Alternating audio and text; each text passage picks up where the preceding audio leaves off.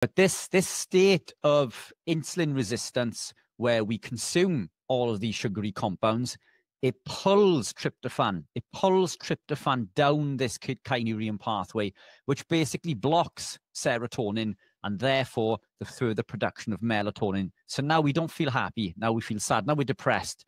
We're feeling less sleep. So now it's affecting our health. Now this kynurenine pathway will increase glutamate. It will block NAD, which we're going to come back to, and it will downregulate GABA, which leads to something called glutamate excitotoxicity. Now, glutamate excitotoxicity causes a whole host of problems, including things like ALS, MS, Parkinson's, hypoglycemia, seizures, DNA damage, depression, and anxiety.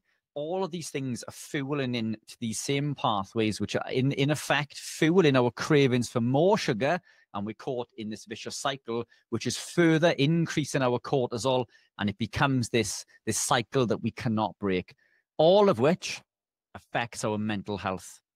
So it leads to sadness and low mood, like we've just mentioned, loss of interest or pleasure. So we don't want to do anything.